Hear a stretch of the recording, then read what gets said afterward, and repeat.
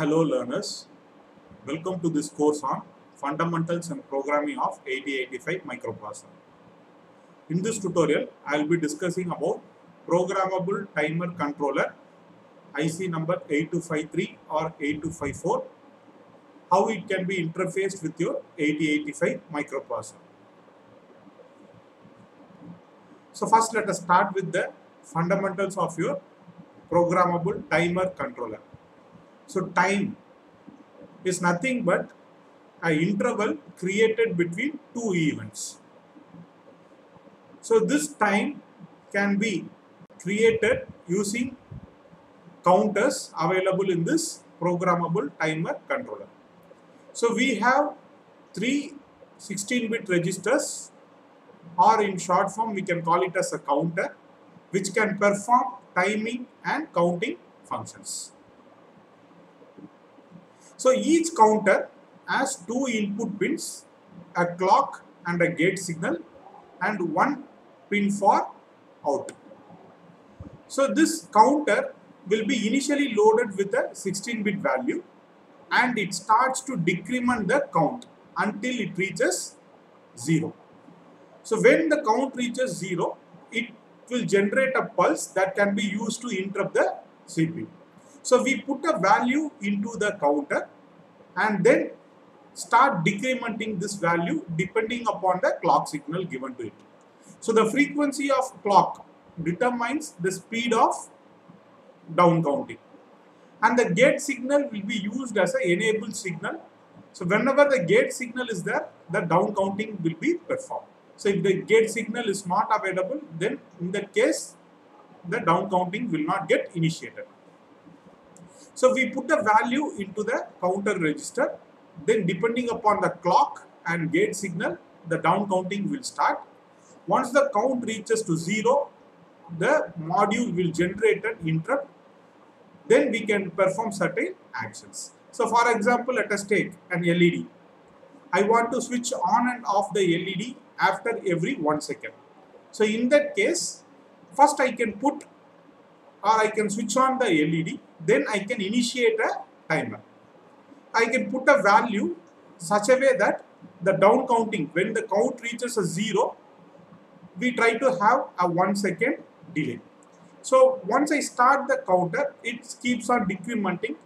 When the count reaches a 0, a trigger signal will be initiated to the CPU. Then what the CPU can do is it can change the logic of your LED.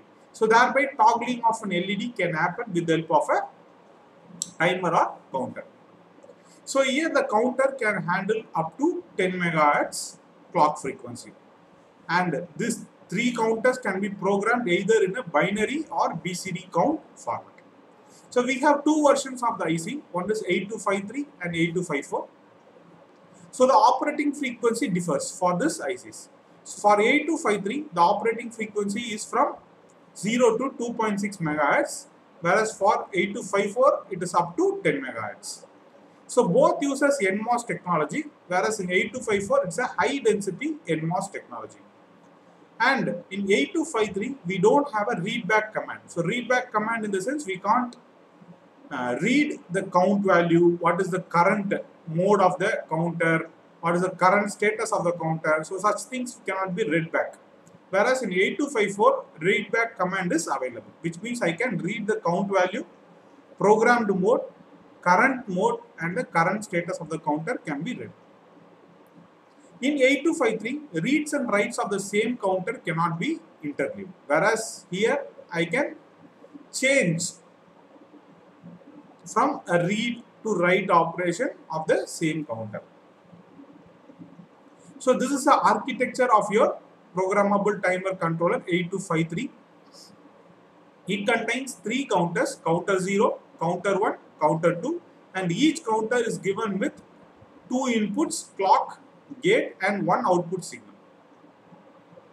So if these counters are connected through the internal bus to the data bus buffer, so this data bus buffer gets connected to your microprocessor.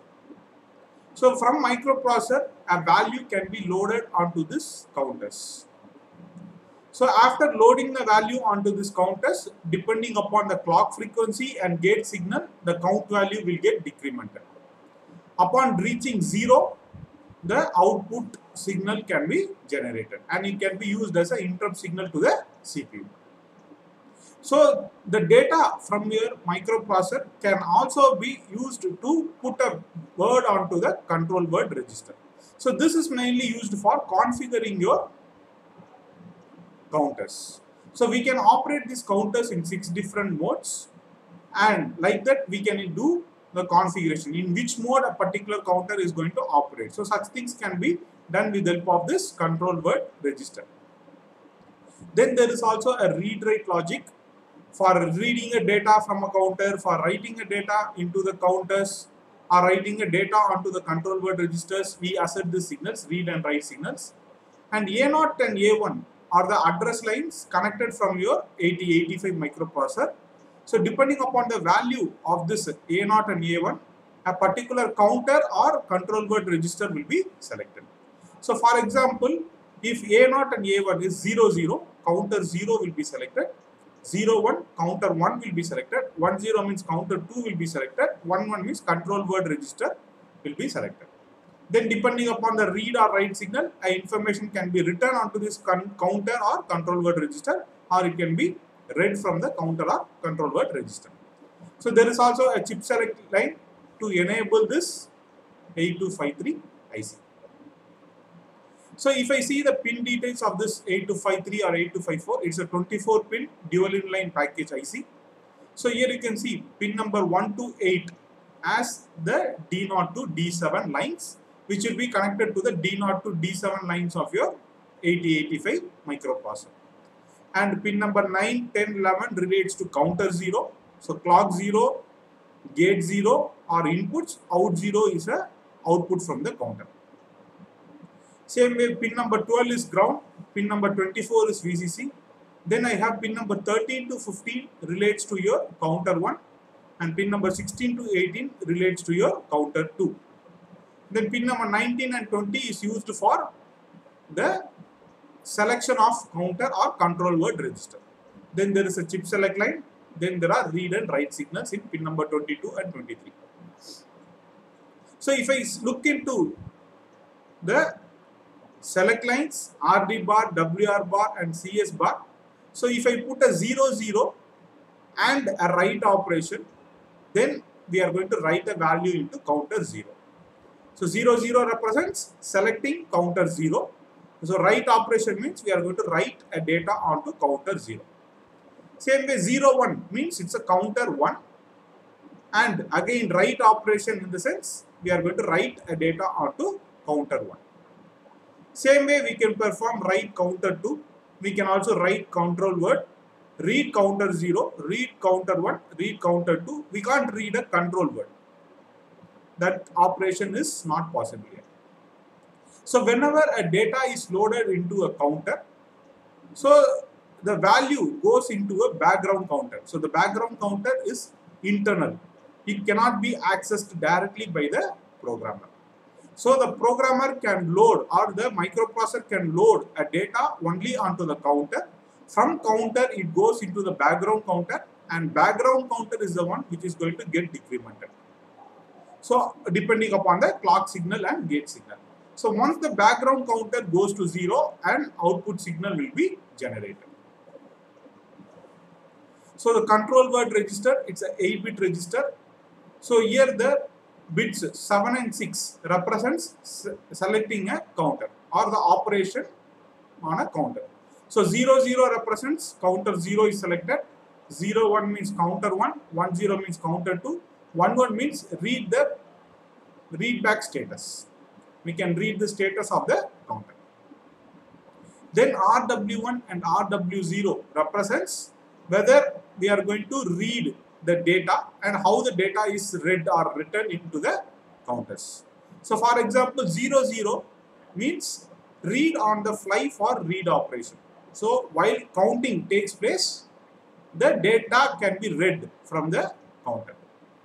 Whereas 01 we can read or write the lower byte. It's a 16-bit registers, counters are 16-bit registers, so we can read or write the lower byte. 10 means read or write the upper byte. 11 means read or write lower byte followed by the upper byte. Then the next 3 bits M2, M1, M0 represents the mode. We have 6 modes: mode 0, mode 1, mode 2, mode 3, mode 4, mode 5. So depending upon the value set in this M2, M1, M0, a particular mode is selected. So I will discuss about this mode in the coming slide. So first, let us start with mode 0. So mode 0 is interrupt on terminal count. It is mainly used to generate an interrupt to the microprocessor after a certain interval. So let us take, so this upper part represents the outline, the lower part is a gate signal. So let us assume the gate signal is 1 and we are going to configure the timer 2 in mode 0 operation. So when a value is loaded onto this timer 2, for example, let us take 3412 is a value which we are going to load it onto timer 2. So when a value is loaded, whatever might be the default state of the out signal, either it can be a low or high. When a value is loaded, the out signal goes to low. When the out signal goes to low, at that time the gate signal is also activated. It is in 1. So thereby down counting starts. So the down counting starts and it depends upon the clock frequency given to the timer 2. When the count reaches 0, the out signal goes to high. So thereby this rising edge can be used for triggering your microprocessor, or it can be used as a interrupt signal to your microprocessor. So here we start with gate signal 1. So initially whatever might be the out signal, it can be a high or low by default. So whenever we load a value onto this timer 2 or counter 2, it gets to logic low. Out signal goes to logic low. Since the gate signal is 1, the down counting starts.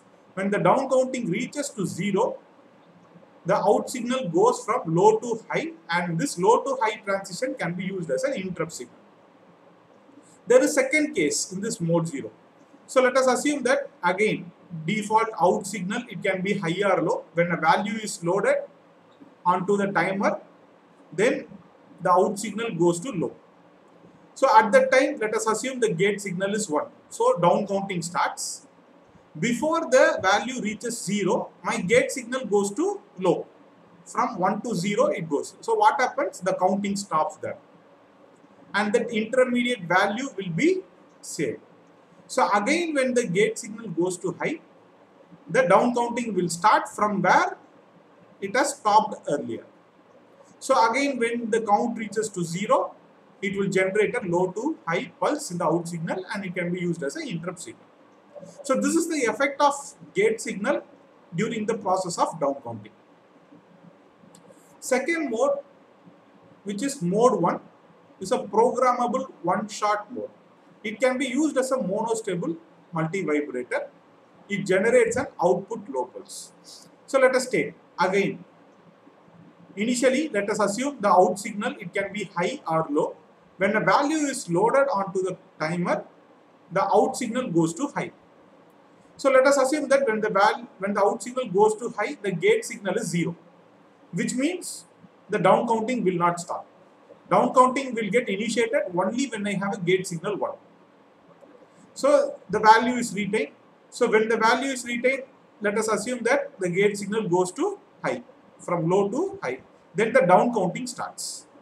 When the down counting is being performed, if I change the logic of gate also to 0, it will not stop the counting.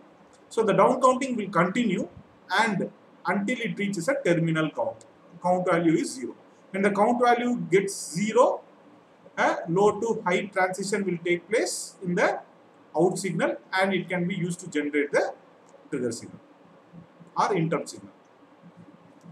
Same way in this mode 1, let us take again my initial state of out signal can be high or low. When a value is loaded, the out signal goes to high. Since the gate signal is 0 at that time, the down counting will not start. So when I have a valid gate signal, the down counting starts. So when the down counting starts, it keeps on decrementing. Let us assume that before it reaches a terminal count, another gate pulse comes. In that case, the initial value is reloaded again. Okay, initially the value is 3412. So there is 3412 is reloaded again, and again the down counting starts. So the total time period during which the time operation is created is initially 1000 clock pulses, then 3412 clock pulses. So which means total time period is around 4412 clock pulses. Once the count goes to 0, what happens? The out signal will go from low to high transition. This mode is called as a mode 1, which is programmable one-shot mode. Third mode is a mode 2. It is called as a rate generator. So the output is normally high after initialization. Okay, after loading a data onto the counter, the out signal will be high. When the gate signal is 1, the down counting starts. When the down counting reaches 0, then a low pulse will be generated for 1 clock cycle. For 1 clock cycle, a low pulse will be generated on the out signal, and the value is also reloaded. So 1, 2, 3, 4 is again reloaded. Since the gate pulse is again 1, it starts down counting. So when we have a low value of gate signal, then once the terminal count is reached, an output pulse will be generated and there will not be any reload operation. So reload will take place only when I have the gate signal to be 1. And another case of mode 2 is, again, let us take whatever might be the initial value of out. When I load a value onto this timer, it gets high. Out signal goes to high. So at this time the gate signal is 0, so down counting will not take place. Whenever a gate signal has a valid input, then automatically down counting starts. When the count value reaches to 0, a clock pulse of or 1 clock pulse duration low signal will be generated, and the value will also be reloaded to the timer or counter register. Then the next mode is your mode 3 square wave generator. So it is similar to mode 2 except that output remains low for half of the time period and high for other half of the period. So for example, when I load a value onto the timer, when I have a valid gate signal, for half of the time period I will have out signal to be high. For the remaining half of the period we will have out signal to be low. So for example, 4264 is the value loaded. For 2132 clock pulses, my output signal will be high, and for the another 2132 clock pulses, the output signal will be low. So when the count reaches a terminal count, the value will be reloaded and this process will get continued. When the gate signal goes to 0, then once a terminal count is reached, no reload operation will be performed. So reloading will not be performed. Another case, again, when I put a value onto this timer 2, when I have a non-activated gate signal, the down counting will not start. As soon as the valid gate signal is there, then the down counting starts. Then again for half of the time period, out signal will be high, and for the remaining half, the out signal will be low. Once on reaching the terminal count, a reload operation will take place. Mode 4 is a software triggered mode. So in this mode, output will remain high until the timer has counted to 0. At which point the output will pulse low and then go high again. So for example here, whatever might be the default value of out signal, when I load a value onto the timer, the out signal will go to high. When I have a valid gate signal at that time, it starts down counting. Once the count reaches to 0, the output signal goes to a low pulse for 1 clock period. Even though I have a valid gate signal at this time, no reloading will take place. So we can use this one for generating a single pulse. A single pulse after certain time duration, we can generate it using this software triggered mode. And the final mode, sixth mode, which is your mode 5, hardware triggered mode. This mode generates a strobe in response to an externally generated event. So for example, when I load a value into the timer, the out signal goes to high. So at that time, let us assume the gate signal is 0, which means down counting will not get performed. As soon as I have a valid gate signal, the down counting will start. Then after the down counting starts, even though my gate signal goes to low, still the down counting will get performed. Upon reaching the terminal count, the out signal goes to low for 1 clock pulse and no reload operation will be performed. So this also can be used for generating a trigger signal after certain time period. So these are the 6 different modes supported by your programmable timer controller. So in this tutorial, I have discussed about on how to interface a programmable timer controller IC8253 or 8255 with your 8085 microprocessor. Thanks for watching. Please subscribe for more technical learning. Thank you.